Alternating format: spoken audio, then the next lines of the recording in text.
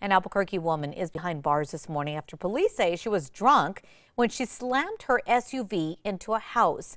APD says several witnesses called them last night to report the crash. When they got to the home near the rail yards, they found 34-year-old Melanie Montoya. They say she had bloodshot, watery eyes, and she reeked of alcohol. The homeowner told us he had just gotten off of work when the SUV drove right through his son's bedroom.